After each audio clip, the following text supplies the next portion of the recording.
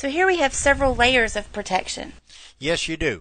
I'm putting on the crawl suit right at the moment. It's a coverall with long sleeves, long legs, and it will provide protection for my personal clothing so that if I get pesticides on the crawl suit, I can actually wash it and take it off and wash it at that point and continue the rest of my day with some other protection.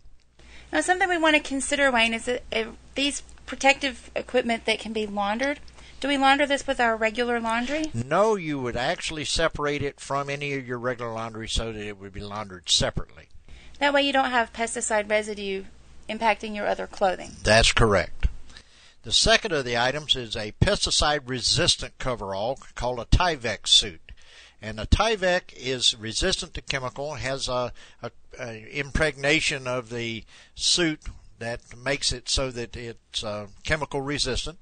And it works same as a coverall, but it's not quite as usable for a crawl suit. It's best used for pesticide resistance.